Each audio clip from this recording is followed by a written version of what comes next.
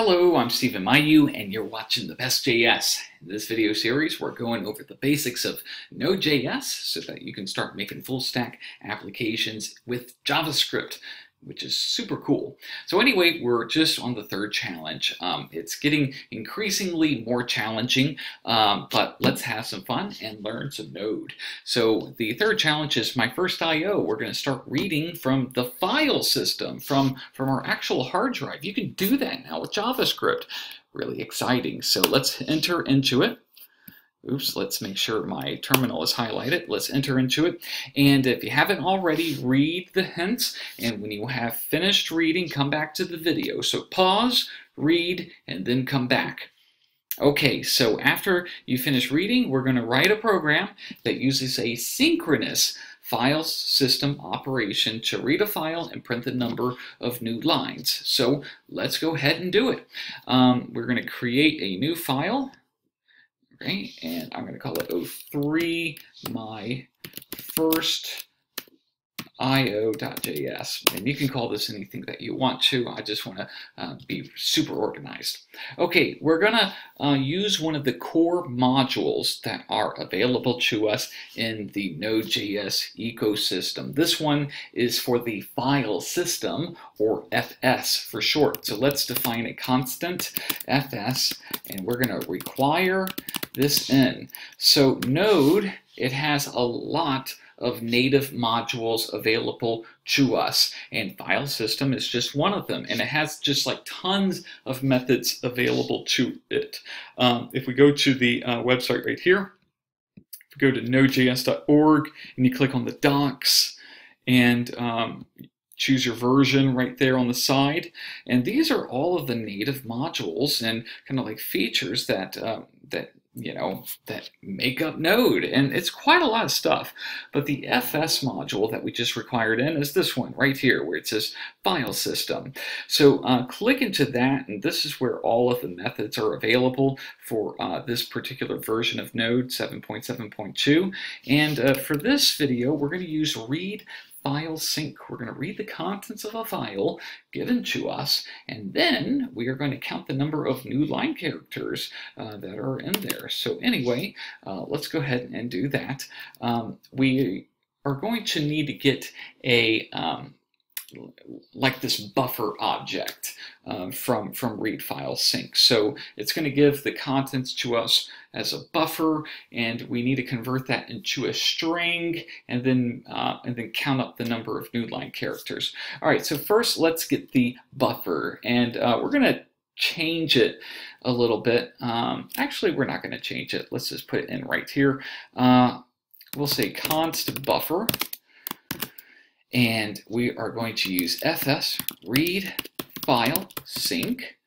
All right, the path to the file is in the command line argument. So process argv and the second index right there.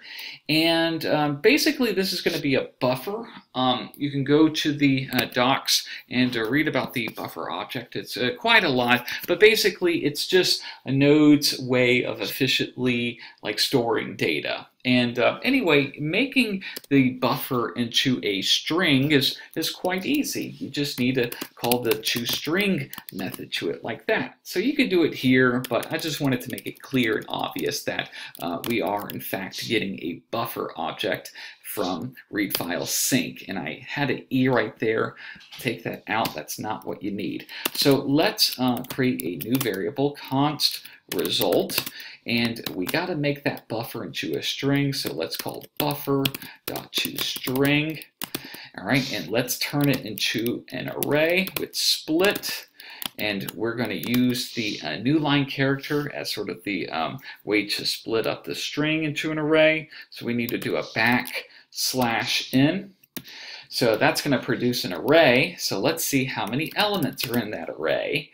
And then let's just add 1 so we get all of the new line characters. And then we're just going to print that to the result. Const result.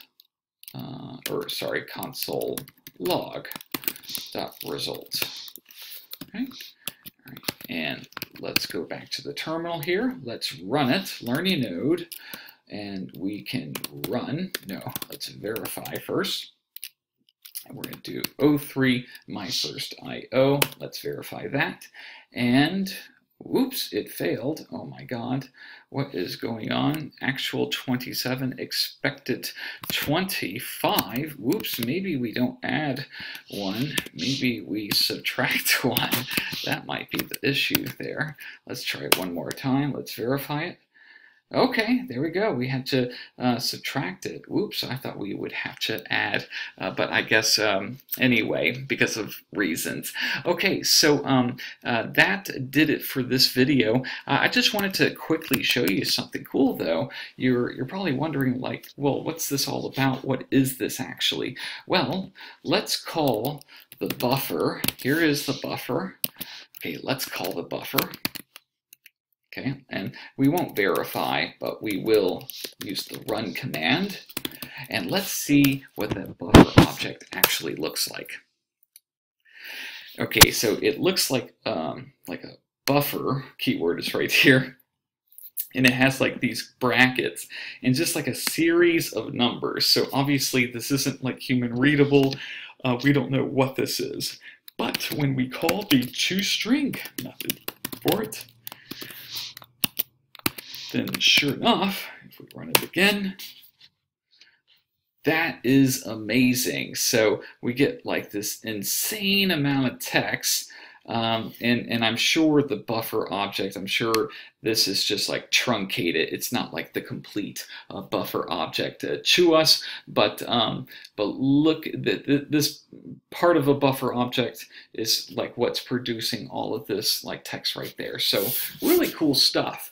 And that was synchronous programming, but in Node.js you do things asynchronously, usually with callback functions. So in the next video, we are going to do the fourth challenge. Let's go to Learn Your Node, and we are going to do my first asynchronous IO. So we're gonna get into callbacks, and the fun really begins. Okay, let's stop right here. Let's take a break, and I will see you in the next video. Bye-bye. Boop.